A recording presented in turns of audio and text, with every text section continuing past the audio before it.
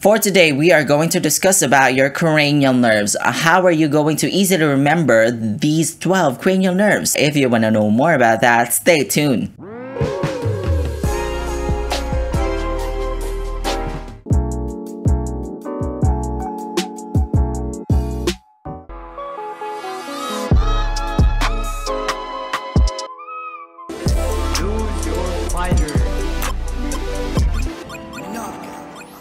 Welcome back to my channel. If you're new here, my name is GorillaPod and I'm a registered nurse and I do have a degree in medical surgical nursing. I create nursing educational videos to help nursing students with their studies. If that's something that you are interested in, consider subscribing. If you're already a subscriber though, thank you so much for your love and support. I see you.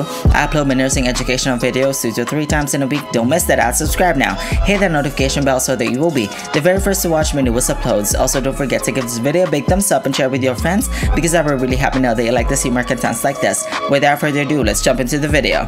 Hi nurses, for today we're gonna have another nursing mnemonics. Now I'm gonna serve you how are you going to easily remember the concept of your cranial nerves. Yes! Familiar, diba?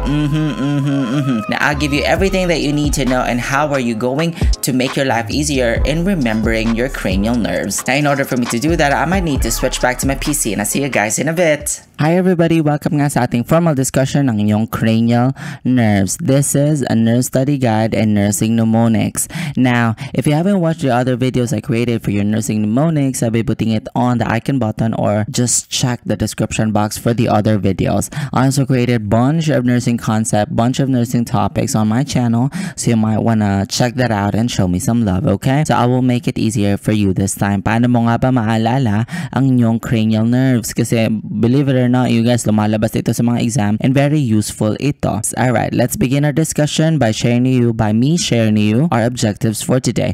We're gonna have definition of terms. We're gonna answer the question, what are the cranial nerves? Your acronym mnemonics for remembering the 12 cranial nerves. Alright, handa ka na, let's begin. So let's define cranial nerves. Cranial nerves are the nerves that emerge directly from the brain, including the brainstem, of which there are conventionally considered 12 pairs. Cranial nerves relay information between the brain and the parts of the body, primarily to and from the regions of the head and neck, including the special senses, ano-ano to, ang iyong vision, taste, smell, and hearing. Cranial nerves are generally named according to their structure or function. Isa yung tip ha. Now, huwag ka mag-alala, tatalakayin natin sa mga susunod. For now, we're gonna answer the question, what are the cranial nerves? So, isa-isahin natin to you guys. Handa ka na? Huwag ka mag-alala kasi this is going to be very visual for all the visual learners and pati na rin sa mga auditory learners natin out there. Alright, isa-isahin natin to. 12 ha. 12 ang cranial nerves natin. So let's start with just this guy right here. Ano to siya? Olfactory nerve, cranial nerve number 1. Now this transmits sensory information to your brain regarding smells that you encounter. Cranial nerve number 1, olfactory, smell. Now, itong mga susunod 2 to 3 cranial nerves natin, yung simula sa 2, 3, and 4, sila yung may mga kinalaman sa mata. Ano tong cranial nerve na to? Now, optic, cranial nerve number 2. The optic nerve is the sensory nerve that involves vision. Bakit ka nakakita? Dahil sa optic nerve. Optic, vision, cranial nerve number 2. Ano naman to? Ano naman to? May kinalaman pa rin sa mata yan. So what is this guy right here? Oculomotor, cranial nerve number 3. The oculomotor nerve has 2 different motor functions. Ano yon? Muscle function and pupil response. Kung bakit nagko-constrict at nagdadilate ang yung pupils dahil yan sa cranial nerve number 3. Ano pa? Kung bakit gumagalaw ang yung mata, yan ay dahil sa oculomotor. Oculo, may kinalaman sa mata. Oculo. Motor movement. Oculomotor, cranial nerve number 3. Ano naman to? Ito nasa baba lang niya. Ito ang yung trochlear. Cranial nerve number 4. The trochlear nerve controls your superior oblique muscle. That is the muscle that's responsible for downward, kung bakit ka nakakatingin pababa, at outward and inward eye movements. Downward, outward, inward eye movements. Trochlear cranial nerve number 4. Now, let's proceed. Ano naman to? Ito ang iyong trigeminal nerve, cranial nerve number 5. The trigeminal nerve is the largest of your cranial nerves and has both sensory and motor functions. Saan makikita ang inyong trigeminal nerve? Dito siya sa nag-extend siya sa ophthalmic, maxillary, and mandibular. Maxillary dito sa jaw, mandibular dito sa ating chin, okay? Now, ano naman to? Now, this is your abducens cranial nerve number 6. The abducens nerve controls another muscle that associated with eye movement called the lateral rectus muscle. Cranial nerve number 7. Dito po siya.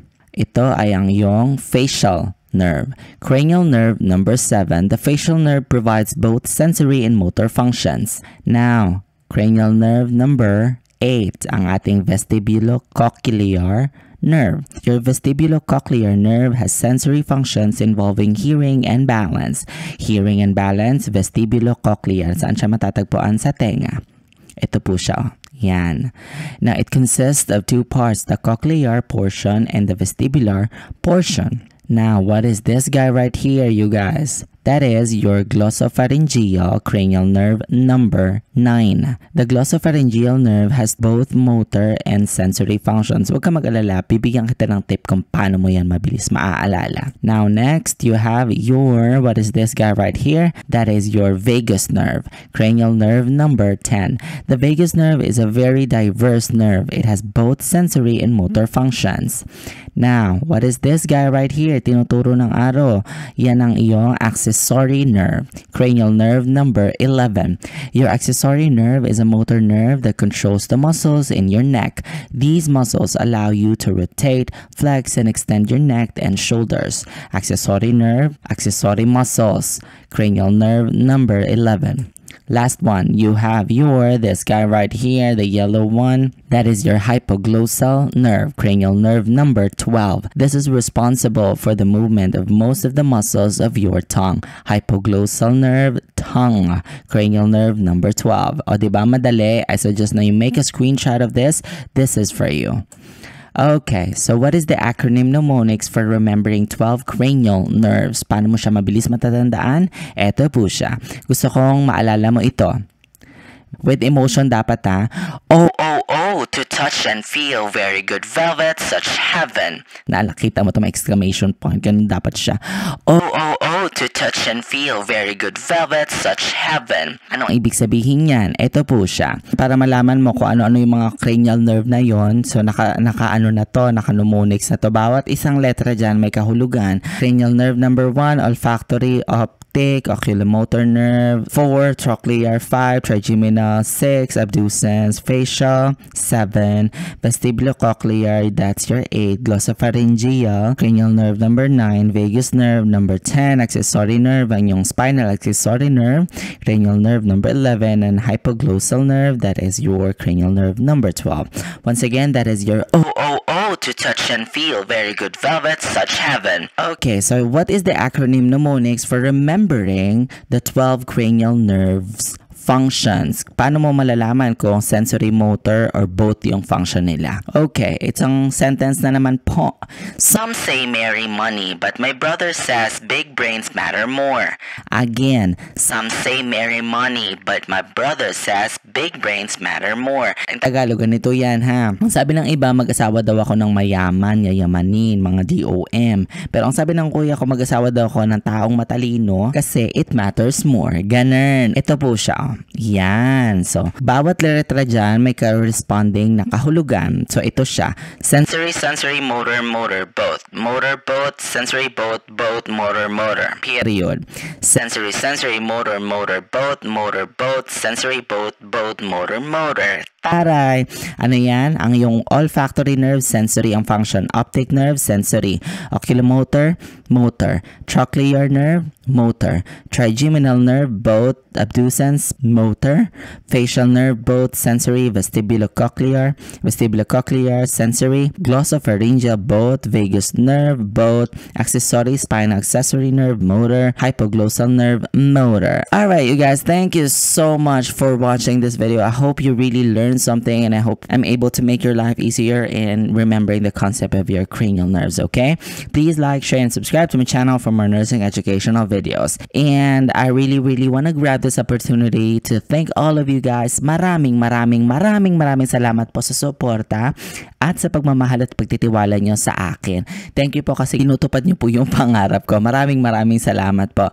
Now let me know if you have other nursing topics that you want us to do. Comment it down below. Abangan nyo yung mga next nating uploads ha. Magiging masaya to at exciting itong week na to sa atin. I prepared so many good nursing concept and nursing slides and nursing presentation for all of you guys. Help me spread the news. Help me grow my channel. Pamalita mo na sa Radyong Sira, ang pinakamasaya, pinakabago, at ang pinakalibreng review center sa balat ng YouTube. I'll see you again, baby. You stay safe, nurses. Thank you so much, you guys, for watching. Hope you enjoyed this one. Help me grow my channel. You're ready here. You might as well subscribe. Hashtag Team Cool Talk. Give this video a big thumbs up and share with your friends. Let me know what you guys think. You put them down in the comment section below. Also, don't forget to check out other playlists I created for you. I'll be putting the links on the description box. You simply click this icon button right here. Let's connect. Follow me on all my other social media accounts. Everything is at GalVE. I'll see you again.